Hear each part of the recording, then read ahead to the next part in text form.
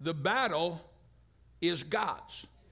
And here's where what I went to God with. And I said, well, God, if the battle is yours, then why did you tell Joshua to walk around the walls? If the battle is already yours, why don't you just get rid of the cancer? If the battle is already yours, why don't you just crumble the walls and don't make them walk around for 6 days? And then on the 7th day, blow the shofar. If the battle's already yours, why do we have to do anything? If the battle's already yours, why do we have to watch him get spinal taps and take chemo and feel bad? And God spoke to my heart and said, everything I do is spiritual and physical.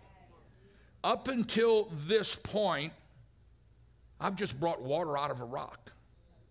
Up until this point, I've just had manna fall from heaven. And that's the way our normal life is to be. But there are some times that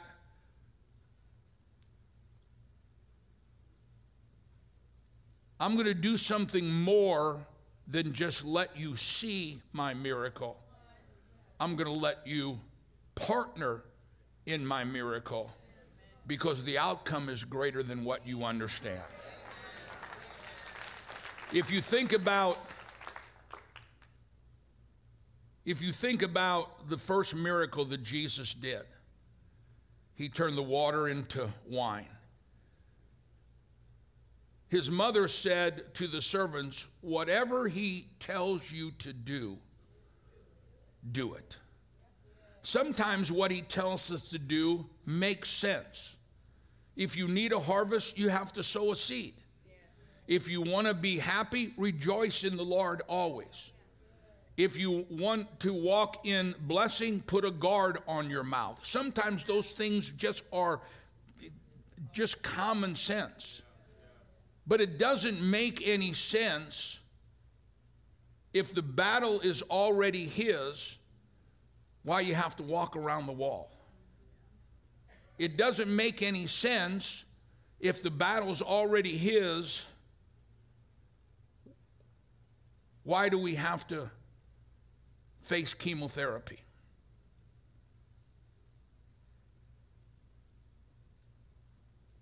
There is a revelation that God gave me. The battle was already won, but he wanted to take them from followers of God to leaders of God. And let them experience themselves. The battle's already won. I believe 1,000 and 1,000,000% that for Lion, the battle is already won.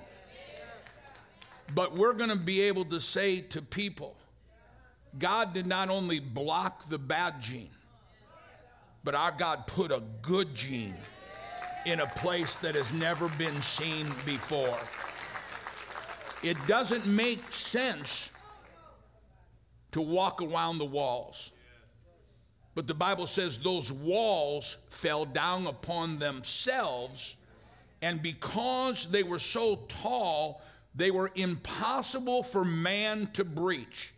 But when man did whatever God said to do, the walls fell. If you read it, it fell upon themselves and literally built a ramp for them to go over and seize the city.